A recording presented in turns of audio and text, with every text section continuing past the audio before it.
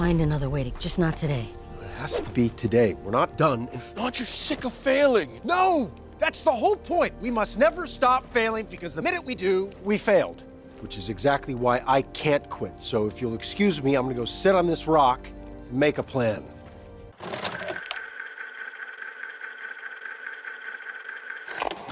Dungeons & Dragons Honor Among Thieves is a big-budget adaptation of the Patient Man's board game, which follows Edgin, an average thief living in a fantasy world that's much like other fantasy worlds you've seen, except more comedic.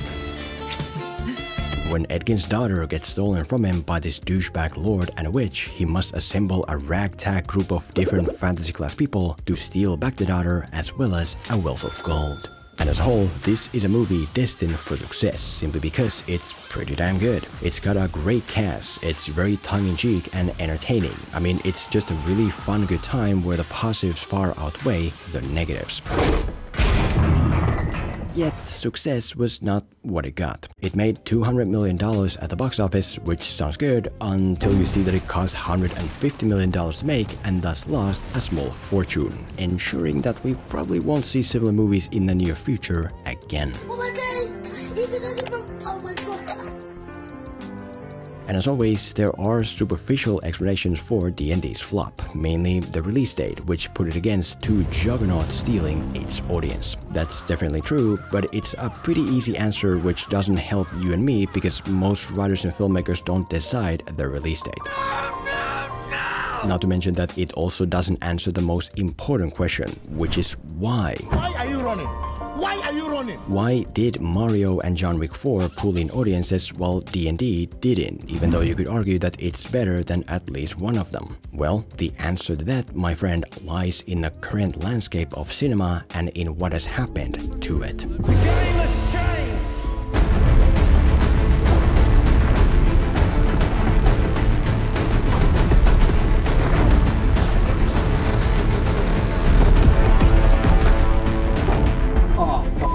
Yeah, the fact is that most people have so much entertainment now that they go to the theater only when absolutely necessary, when a movie is such a massive event that you must see it to be part of the current pop culture discussion at schools and workplaces and on the internet. Both Mario and John Wick 4 in their own ways are that, whereas D&D sadly isn't. And the key factor deciding whether a movie feels like a must-see massive event comes down to just a few letters of greatness. CCP.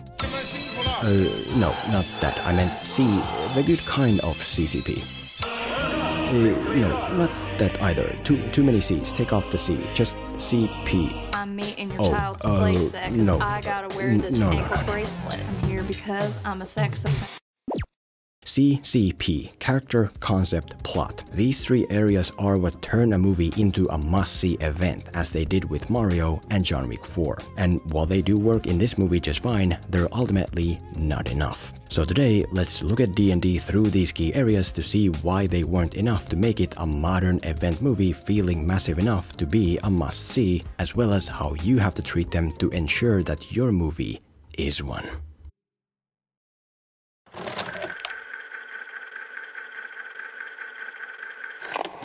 The character insufficiency here is that the main heroes either aren't too special or their specialty is limited to doing nothing more than what is expected of them. If you look at the main protagonist Edgin, for example, he's totally fine. He's funny and entertaining and someone you enjoy spending time with.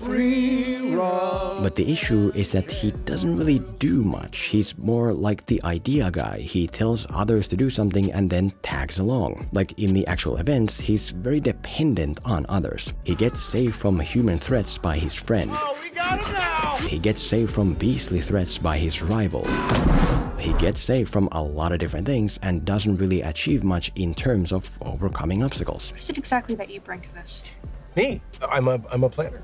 You've already made the plan, so what value do you have now? If the plan fails, the existing plan, I make a new plan.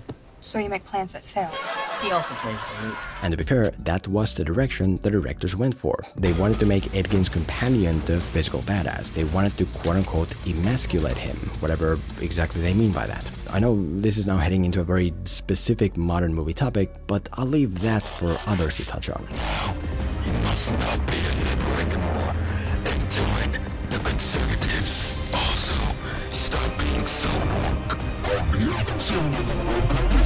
reason I'd say reducing Edgin into this average role is not a good idea is because it makes him unspecial. Like, sure, he comes up with these okay ideas, but that alone isn't really cinematically extraordinary or massive. And when modern audiences go to the big screen, they expect to see massive, larger-than-life characters able to fill that screen. You know, a plumber entering a new world and having to rise to the challenge of taking on the biggest power of that world. An assassin having to climb an infinite metaphorical and physical staircase to take on the highest order of the assassin world. Those are characters you can take with you from the theater and whose actions you can discuss the next day, right? Whereas a guy who makes plans that you and I could make and then just kind of tags along, what is there to take with you or discuss? And to be clear, I'm not necessarily talking about power levels here so much as I'm talking about the relativity between power levels and actions. Because, you know, there are very powerful characters here, from barbarians to wizards to shapeshifters. It's just that the special things that they do aren't so special to them. Oh, a barbarian takes on a group of soldiers in a physical fight and then later on takes on another group of soldiers in a physical fight. Well, that's about as much as you'd expect from a barbarian, right? Oh, a wizard conjures this magic hand to fight the evil witch's magic hand. Okay. Oh, a shapeshifter turns into a big beast and beats up someone tiny compared to her. Okay. Now, I don't want to discount what these characters do because I do like them. The shapeshifter especially, I think she's awesome. She has this very cool transformation sequence, for example, where she spies on the witch and then flees while constantly having to shift into a new animal form to get out of danger. It's awesome.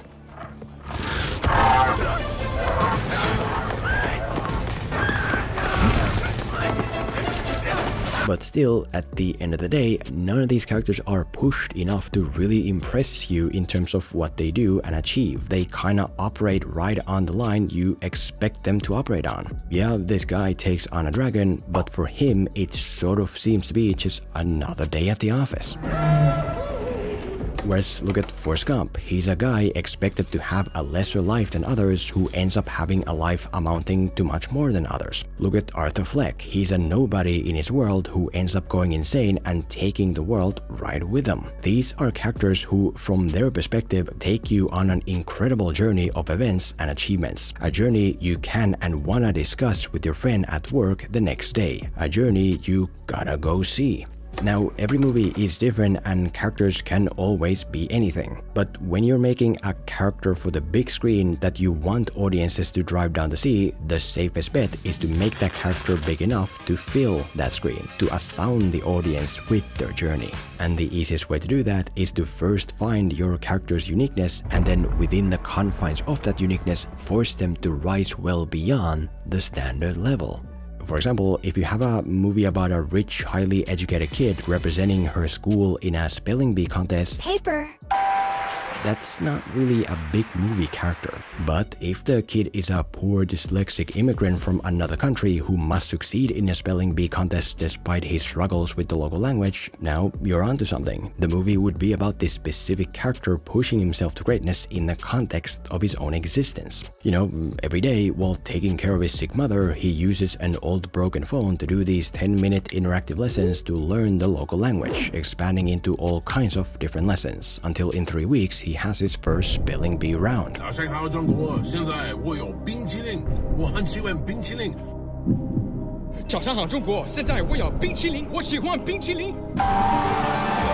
he's amazing. He becomes the best hope for his poor school to win the championship in a way that would also save his family. That's a big movie character.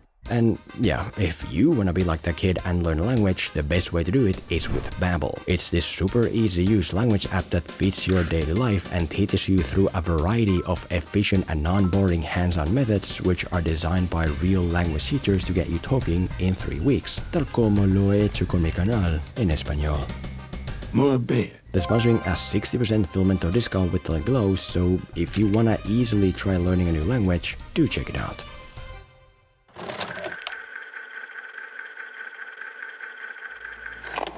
The concept insufficiency here is that mostly what this movie offers isn't anything new that would compel audiences to drive to the theater. Once again, there is a lot of entertaining stuff present. We have cool magic abilities, we have cool supernatural locations, we have medieval battles and dragons, shape-shifting characters, badass wizards and the undead, deadly games in a transforming maze, big trailer-fitting CGI. I mean, everything modern audiences require from blockbusters is here. The issue is that aside from maybe some smaller visual differences, modern audiences have already seen all this. Very familiar. A sequence in a transforming maze with a deadly monster. Didn't we already see that in Harry Potter, in freaking Wrath of the Titans? A big medieval fight sequence with dragons and whatever. Aren't we already used to seeing that stuff at home? A finale where the sky opens up to reveal this world-ending CGI thing. Isn't that like every blockbuster from the mid-2010s? Something very familiar. Mostly, the novelty factor here is reliant on the fact that familiar elements have become comedic. Yeah, it's a dragon like the one in that Lord of the Rings movie. Yep. But this time the dragon is fat, so it's funny, it's different, right? He must have found a new den. Did he eat the last one? Yeah, the medieval war looks like a discount version of Game of Thrones. Yep. But this time it's told as this quirky backstory, so it's funny, different, right? That's the last thing I remember. Oh, yeah.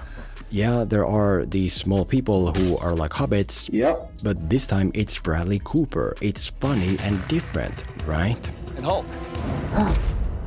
Smash. And while I do agree that a lot of these elements and sequences are tonally different and entertaining, it's not quite enough. It's just tough to imagine someone coming up to you at work and saying, "Oh my god, this movie has a fat dragon, you have to go see it. Oh my god, Bradley Cooper is small in this one scene. You absolutely gotta drive to the theater today instead of waiting for the digital release." Because for context, these are discussions surrounding John Wick 4, for example. There are multiple incredible conceptual elements positioned in a way you've never seen, from John Wick gunfighting among speeding cars, to him falling down an infinite staircase, to him having that top view shootout with that dragon's breath shotgun. These are sequences that will drop your jaw as well as make you think about them later on and urge your friends to go see them on the biggest screen possible. You gotta admit, this is cool! Even Mario does this with the help of the IP, with the Mario World and the Smash Bros sequence with the power-ups and with the Rainbow Road in the Sky sequence and whatnot.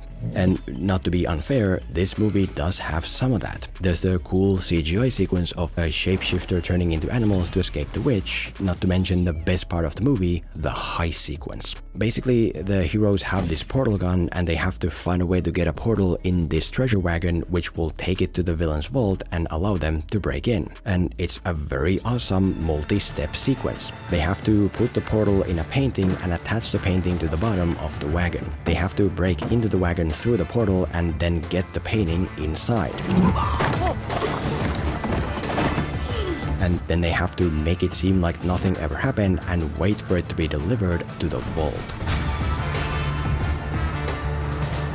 All of which makes me say just one thing. My compliments to the cook. Not only is this sequence awesome, it's also one that I've never seen on the big screen before. A boots-on-the-ground heist pulled on a moving wagon by playing with the physics of a portal gun. That's a fresh conceptual cinematic element and sequence I would definitely discuss with a friend afterwards. Great. Unfortunately, as I said, the game has changed. Most people have such a wealth of entertainment at home now that they're not gonna bother driving to the theater for 1-2 minute thing. To pull them in, you need to have like 3, 4, 5 big kick-ass elements and sequences they haven't seen. That's why Avatar made $2 billion. That's what Tom Cruise lives for, to offer audiences something they've never experienced.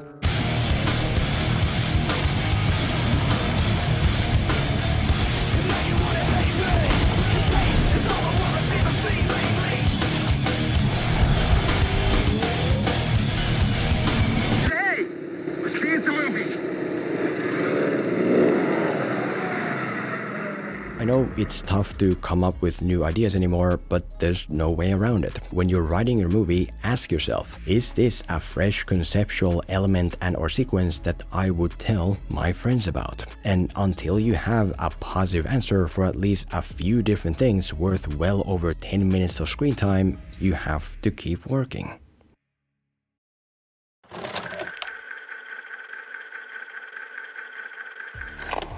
The plot insufficiency here is that the movie itself doesn't feel big or urgent enough to be a must-see for many different reasons. The first out of this is that a lot of what happens is pretty easy. Fighting capture in the beginning is mostly a joke. Okay, chop it off. Before we leave the city. Get boiled linseed oil. I know. The shapeshifter's introduction is mostly a casual confrontation. That's What is that again? Owlbear. All the wizard has to do to unlock the powers of this magical helmet is punch a guy in the face once. You had your time. Now it's my turn. Overall, a lot of obstacles here feel like minor inconveniences to the point where they depend fully on the character's own ignorant stupidity. Only answer when I talk to you, okay? Yes. Why did you say okay at the end of that? I didn't. Fantastic. It is consistent with the tone here, yes, but it also makes the film feel like a laid-back walk in the park. And the audiences can lay back at home just fine. They don't feel a big need to go to the theater to see brain monsters that do nothing or traps of the underworld that are worth nothing. Another side of this is that there are no proper consequences. The wizard does accidentally activate the underworld trap to destroy their path, but whatever, turns out they just happen to have this portal gun, so it doesn't matter. The heroes do accidentally use up all their questions with the dead guy they need information from, but whatever, there's a whole battlefield of them, so it doesn't matter. The shapeshifter does get found out spying on the evil witch, but whatever, in the moment she gets away scot-free, nothing happened. So she did become a deer. Overall, there's not a whole lot of tangible negativity, which takes away from the positivity, and audiences can feel those same vanilla feelings at home just fine. Another side is that the resolutions to the journey are quite weak. All the heroes have to do to ultimately defeat the douchebag lord and save the daughter is throw a potato at his face. Okay? All the heroes have to do to stop this world-ending threat is make civilians run away from it, because apparently they're too dumb to do it themselves, and then fight this CGI statue and fight this big hand conjured by the witch, and... I counted your time stop. I got better. We had to distract you so Kira could slap on that cuff, and... Yeah, the wizard says out loud that he negated the witch's time freeze somehow, and in that moment the daughter put a magic-resistant bracelet on the witch with the help of her invisibility necklace that only she has in the movie somehow, and that's it, the witch is defeated. Okay? It is fine, sure, but it doesn't really make the audience shout, "Oh my god, did you see that? Did you see them do that?" Did you see that? No, the villain is just kind of defeated, and then so much for that. The thrill of the climax feels so meh that you can stay at home without it just fine. And most importantly, the stakes as a whole just don't feel big enough. The internal half of the stakes comes down to the villain stealing Edgin's daughter and Edgin having to get her back. That's fine, but the issue is that the context around it is pretty lacking. Why is it so important for the villain to keep the daughter? Why not just let her go? I don't know. They don't really even share more than one scene together. It's kind of another superficial joke. I never actually saw the appeal of being a father till I became one. To have another person look up to you and allow you to shape them in your own... Shush, my darling. Quiet. You're not taking my money. And also, why would it be tough for Edgin to convince his daughter that he didn't actually leave her for riches or anything? It shouldn't be that big a deal to make her see the truth. Oh, okay. Yeah. Oh, okay. As in, the internal stakes are there, but they're just not strong enough. I'm quite sure that the villain's grip on the daughter isn't tight enough to break, and that the daughter's hatred of Edgin isn't strong enough to amend. Especially when compared to something like The Mask of Zorro, where the villain steals the daughter as his final connection to the woman he loved, and where the daughter doesn't even know that Zorro is her father. You look so much like your mother. How would you know that? That feels real and big. And then there's the external side of the stakes, which comes down to the witch using this skybeam to turn people into zombies for some reason. What's gonna happen when people are zombies? Why is it so terrible, since it apparently has already once happened, and yet the world within this movie hasn't been in any way affected? And why would I care anyway, since I don't really know or care about any of the people of this world? I don't know, the external half is just kinda there. We began destroying our homes. If we don't stop Forge soon, there will be nothing left to defend. I'm here to tell you right now, We don't care. Let me tell you. We don't care. And although it's tonally fitting and it does the job, for most audiences it's not enough. Most audiences don't bother showing up until it feels like the Stanley Cup Finals, where everything that's currently playable is in play. When the high table is getting involved to put an end to John Wick and this path he's been on. When Mario has to not only save his brother, but also the Mario Kingdom as well as his home. As a whole, what I'm getting at is that a more casual, not a big deal plot-oriented movie like Dungeons & Dragons can function just fine, but in modern theaters it may feel small and struggle because of it. That, my friends, is the power of the big P in the big feeling CCP.